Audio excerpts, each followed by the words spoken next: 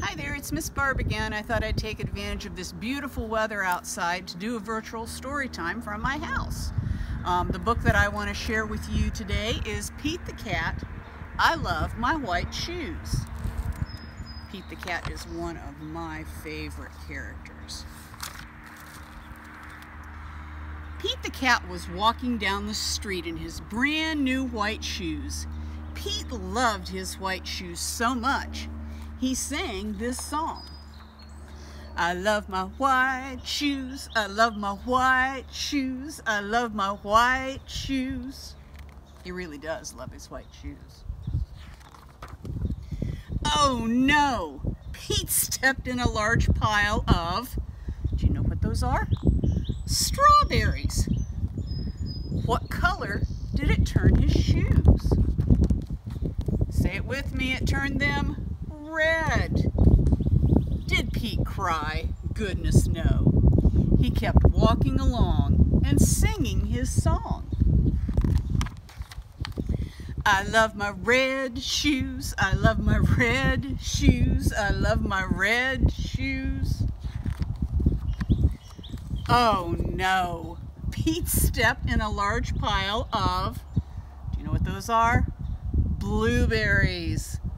What color did it turn his shoes? You know, say it with me, it turned them blue. Did Pete cry? Goodness no. He kept walking along and singing his song. I love my blue shoes, I love my blue shoes, I love my blue shoes. Oh no! Pete stepped in a large puddle of mud. What color did it turn his shoes? You know, say it with me, it turned them brown.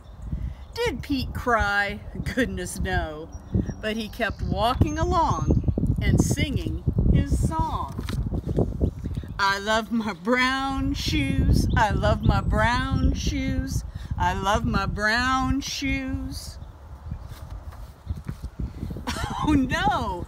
Pete stepped in a bucket of water, and all of the brown, and all of the blue, and all the red were washed away. What color were his shoes again? Do you know? White. But now they were wet. Did Pete cry? Goodness no. He kept walking along and singing his song. I love my wet shoes, I love my wet shoes, I love my wet shoes. The moral of Pete's story is, no matter what you step in, keep walking along and singing your song. In this last picture, he has a shoe of every single color of stuff that he stepped in. Thanks for joining us for another virtual story time. See ya!